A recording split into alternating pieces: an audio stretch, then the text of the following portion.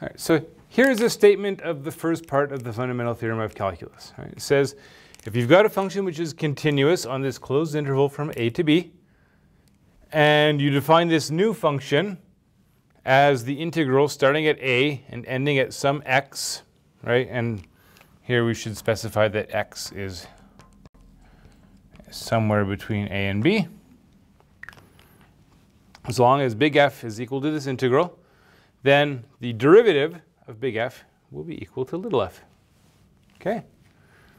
So what this is saying is that this integral, so defined, is an antiderivative of the function you started with, right? It's not the indefinite integral necessarily, right? It's not the most general antiderivative. It's one among this family of possible antiderivatives, right? In fact, if we're comparing this to all possible antiderivatives, we sort of know which one it's got to be, because one of the things we know about this function is that f of a is 0, right? Because if I put x equal to a, remember that whenever the upper and lower limits are the same, you know, you don't have any area, right? If you slide x all the way down to a, there's no base for your region, so you have no area. All right. So you actually know which, among the family of all the possible antiderivatives, you know which one it is. It's the one where the constant is chosen to make f of a equal to 0. Okay. So this is an important result because it tells you that every continuous function has an antiderivative, right? Even if you can't find it, even if you don't know how to write it down by other means, you can define it as an integral. And we will see examples of functions where you can't necessarily come up with an antiderivative in terms of functions that you're used to, like trig functions and exponentials and polynomials and logarithms and things like that. It might be that the only way you can actually express that antiderivative is through the first part of the fundamental theorem of calculus, right? We'll see some examples like that as we go on. All right, now, if all you wanted to see was the statement of the theorem, and you want to move on to examples, you can stop the video now and go on to the next thing. If you want to see an argument as to why this is true, and it seems like, you know, for a fundamental theorem, right, we don't prove everything in this course, but for the fundamental theorem, it seems like maybe we should stop and try to understand why this is true. Okay, so let's look at a proof.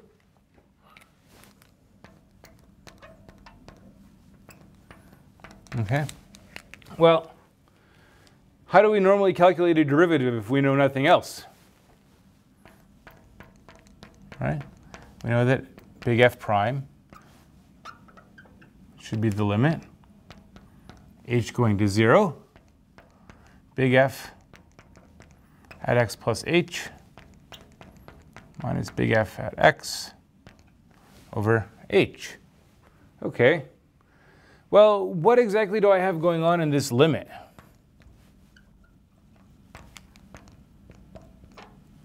Okay, 1 over h out front. What is f of x plus h? That's going to be the integral from a to x plus h, f of t dt, minus the integral from a to x of f of t dt. All right? Just plug in the definition of the function. All right? We know it's a perfectly good function, so if it's going to have a derivative, this is how we're going to find it. All right. Now, remember another property of integrals. If you switch the upper and lower limits, you get a sign change, right? So minus integral from a to x is the same thing as doing plus the integral from x to a. All right? Oh, and then we have one more property of integrals. If these two match, right, I can do the integral from a to x plus h, right, and then the integral from a to x, right? I can combine these into a single integral, right? We're going from x to a and then from a to x plus h. We can combine this as a single integral. We can write this as the limit h going to 0, 1 over h, integral from x to x plus h of f of t dt, right? So what you should have in mind here is that here's your x. here's your x plus h, right? So you have this tiny strip here, right? And we know that the width is h, right? And the height, well, the height is roughly f of x, except, you know, as we can see in this picture, right, the height is different at the two endpoints, right?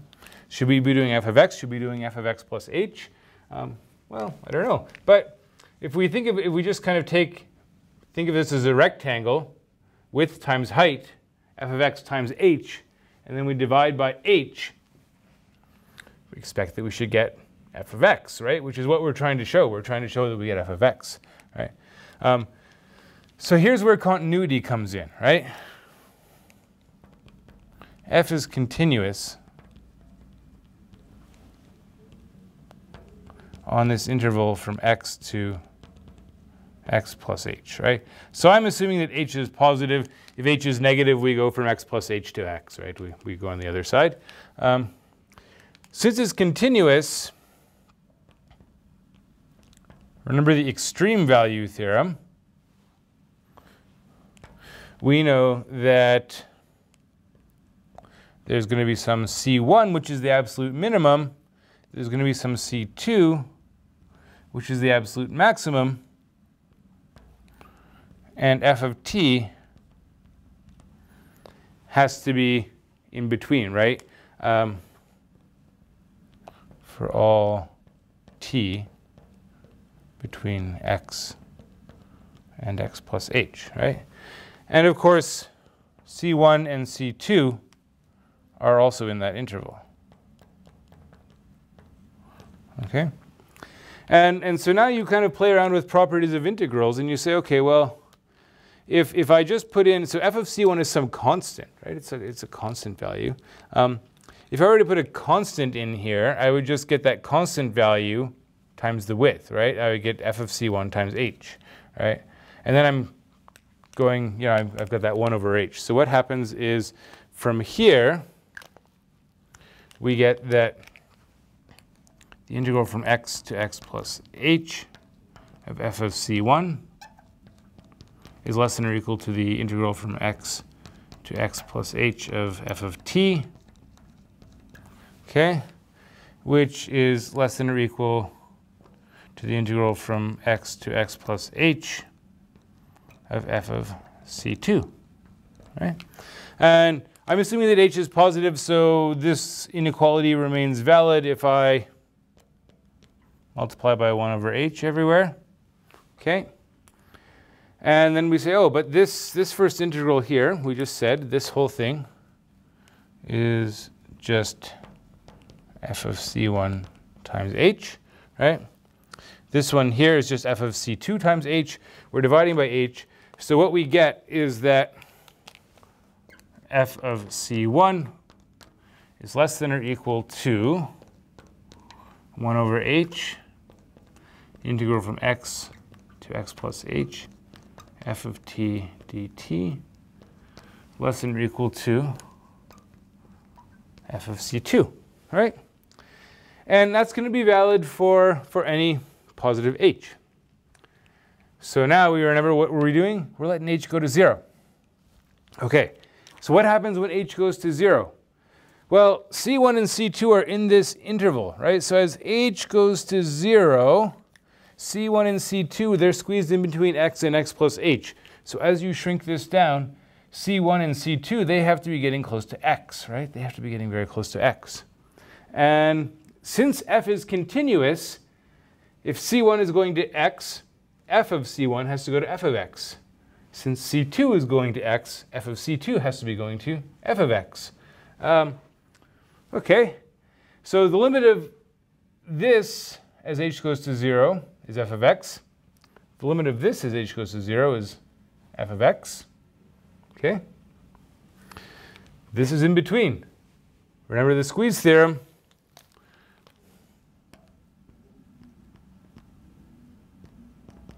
Squeeze theorem says